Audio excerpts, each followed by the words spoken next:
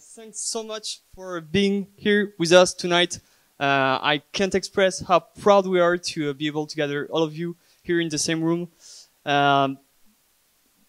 We're super inspiring speakers coming just after us, so we'll try to be quick. When we created the Pro-Evolution Society, we had two big ideas. One, free beer. Two, inclusivity. So we know inclusivity is a big word and a complex one in this world, but actually for us it's pretty simple. For us it means everyone is welcome without any form of prejudice. If here we are a bunch of different people coming from a lot of different horizons. Some people here are working on PC, console, some people are investors, some people are journalists, some people are working on mobile games. And I can guarantee you one thing, we all share the passion for video games, and this is something we really love and we are very, very, very proud of. So tonight, you will be able to meet future billion-dollar company CEO and founders. You'll be able to meet some game students, indie dev, people from all over France. We have some special guests from Spain, UK, and even Finland. I think it's there. There is people who are impacting the life of millions of people in a positive way. There are people from Ubisoft, Gameloft, Voodoo, Don't Nod, Amplitude, Pretty Simple, Madbox, Cyanide, Shiro, Darewise, Blizzard, Ankama, and all the people from OBB somewhere in there. It's a lot of people with a great culture of sharing and people who want to do more. We didn't want this event to be about state-of-the-art shaders, intricate game systems, or super optimized rendering pipeline. Instead, we wanted to tackle high-level subjects so that we can all get back to work the day after, not just to make better games, but make better companies, better game studios, and better professionals. In France, we have a tendency to glorify our success, or savoir-faire, the infamous French touch, but very little do we take the time to recognize our failures and our missteps. And believe us, we've made quite a few. So for us, this event, we think we should be spearheading the charge of ethical and progressive game development and not just be trying to catch up. And we hope this event is the first step in that direction. During the last 20 years, we've been given so much from people. We are, many of them are actually in this room today. And we want to inspire other people to do exactly like we are doing today. It's sharing and providing information to other people. Even if you are a competitor, we don't believe this is something productive. We believe we are strong together. And because in the end, we believe the frontier of knowledge should know no barrier. Great ideas should be shared. Our beloved craft and culture is only progressing in a positive way through collaboration between all of us. So if you are interested in pursuing the effort we are trying to do right now, whether it's organizing the next one or being part of the organization of future events, just let us know and we'll make sure the flame is burning for future generation at the end of the event. Special effects.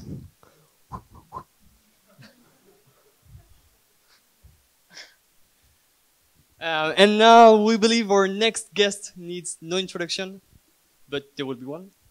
She's been Minister for Culture, Minister for the Digital Economy, where she created the French Tech Initiative. Right now, she also created Korelya Capital, a 200 million euro fund dedicated to grow European tech giants. Please make a big welcome to Fleur Pellerin.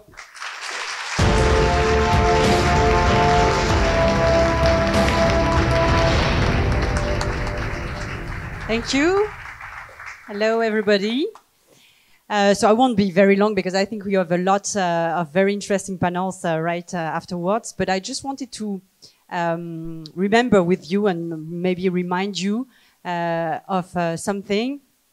It's that when I was appointed as Minister for Culture and Communication, some people, some journalists, some media, some bloggers said, she will be the Minister for Video Game.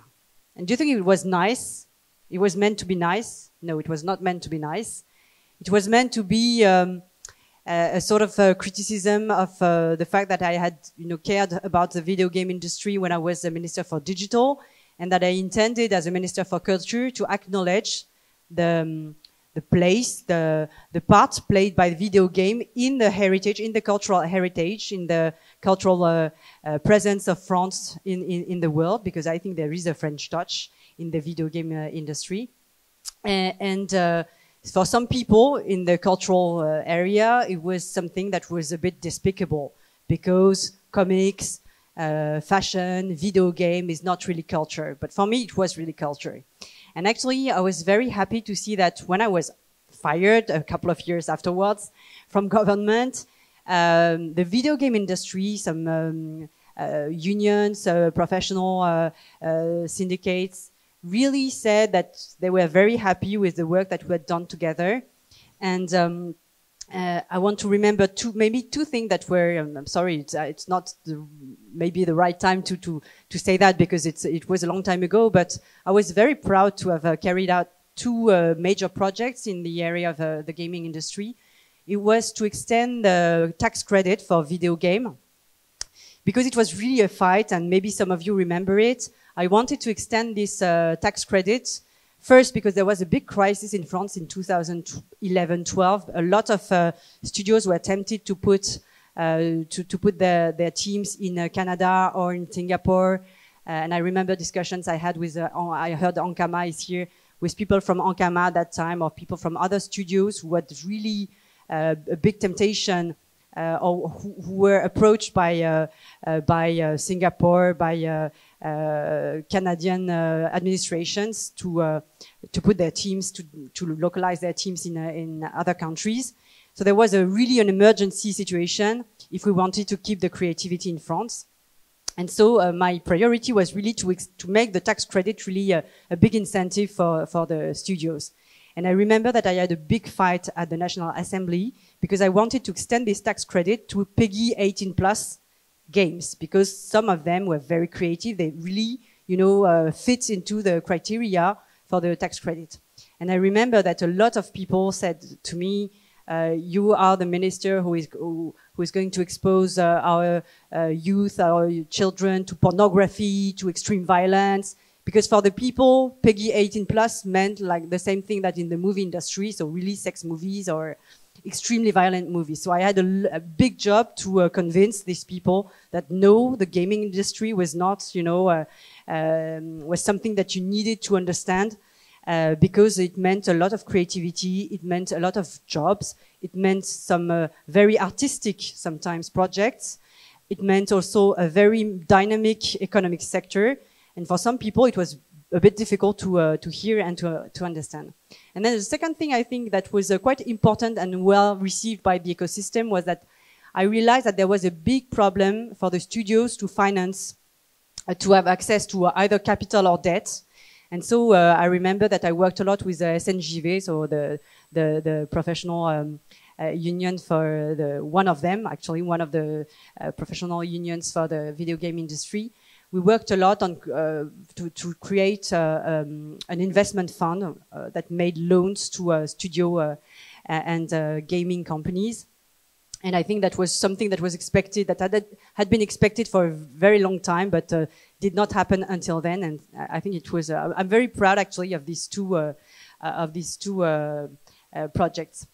But I think most important was really the fact that the video game industry was recognized as an important economic sector and as a creative, really creative sector with a lot of artistic design, a lot of jobs, a lot of creativity. And for me, it was very important to acknowledge that. So today I'm very happy. I'm a very first happy investor, because they didn't mention it, but actually I'm an investor in OBB. So I'm here also because I really believe as an investor, not only as a politician in the gaming industry. But I'm very happy to see you here, because I think this meeting today has different goals. One of them being to work on the inclusivity, diversity of your ecosystem. And I think it's good that, you know, in those times, and we've had recently bad buzz about this sort of boy club culture in France. And I think it's good for an ecosystem that might have been a bit, you know, characterized by this beer and boys club culture, to think about what, you know, diversity, gender balance, what women can bring to the industry. And I'm very happy to see that there are some women founders that are very successful here. So thank you for this this initiative. And I don't want to be much longer. I just wish good luck to this initiative. I will be here anytime and supportive anytime you want, if I can, to bring some insight or some help. And I wish long life to the Pro Evolution Society. Thank you.